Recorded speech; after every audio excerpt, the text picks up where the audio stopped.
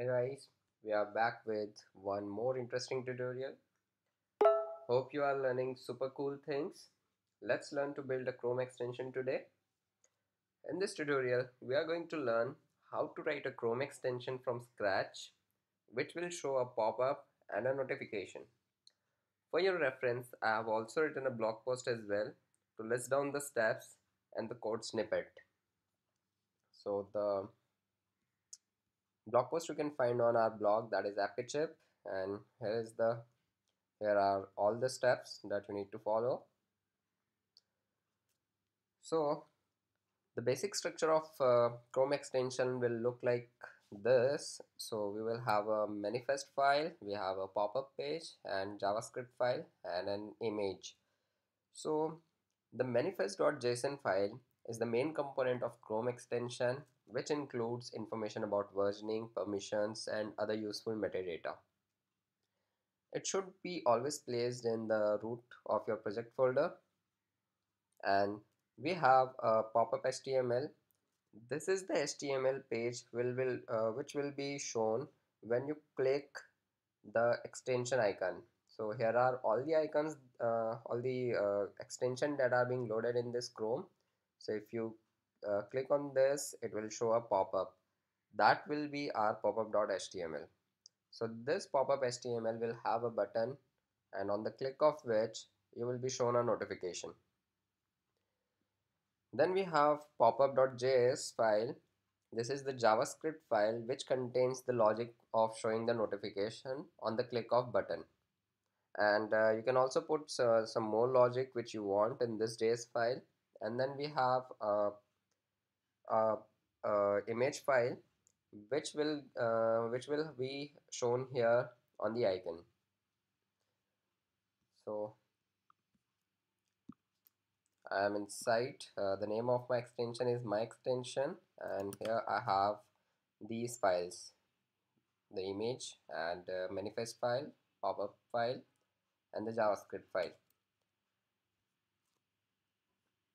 The manifest.json have the metadata regarding the Chrome extension, and the details are the first field is name, that is my extension, that's description and the version of your Chrome extension, and the version of manifest version. So the current version is 2. And then you have content security policies. So these are the policies, set of rules that applies on your Chrome extension.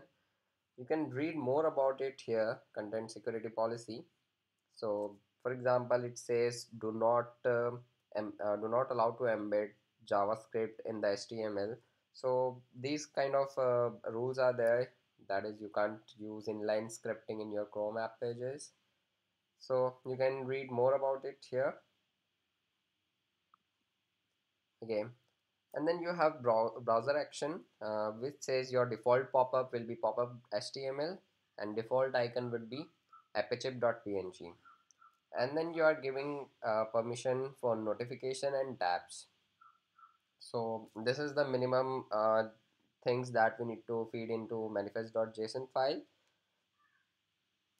And then we have popup.html, which is a simple HTML5 which include your popup.js and which have a button with ID show and value show notification. So a button would be there on which show notification label will be there.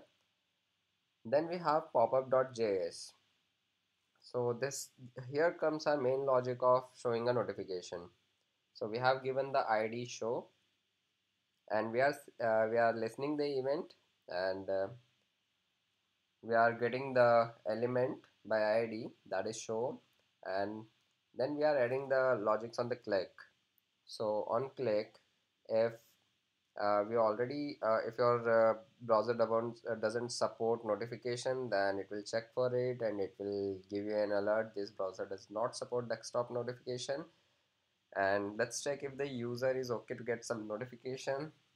Then if permission is granted, then we are creating a notification which says hi there. Otherwise we need to ask for the user permission, and if Chrome does not implement the permission static property, so we need to check for not denied instead of default. So if denied, then we are requesting for the permission, and then if permission is granted, we are showing the notification hi there. And this is how our appychip.png file, the image look like. So this is the bare minimum stuff that we are keeping. Now let's go ahead and see how to set up and install your extension. So if you visit chrome colon double slash extensions, which is this page, so here you will see all the extension that you are using. From here you need to click on load unpacked extension.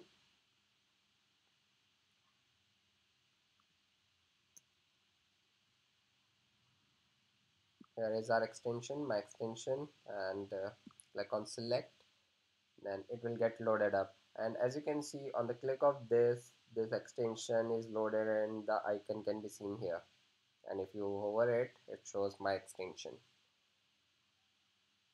So every time you make changes to the code, you can click on reload, which will reload the extension, and you can see the changes is being reflected.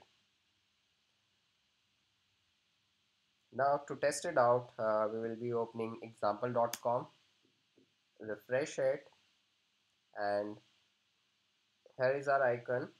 Click on this. It has shown us header and a button. If you want to debug your code, then you can inspect this. This will show the developers console, and this is your console, and this is our button. And as expected, if we click on this show notification, it should show us a notification. So let's click on this. Ray, here comes our notification, and you can always debug it from here. So this is your debug point, and every time you click on it, you get an notification.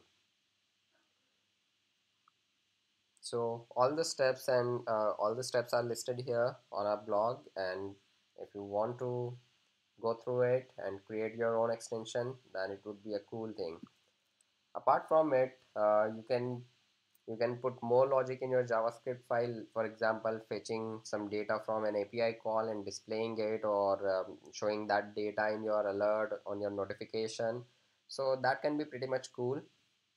So you can make n number of applications through this. So this is all about our tutorial. Hope you like it. Keep learning, keep sharing, and do like us and subscribe to keep us motivated. Thanks for watching.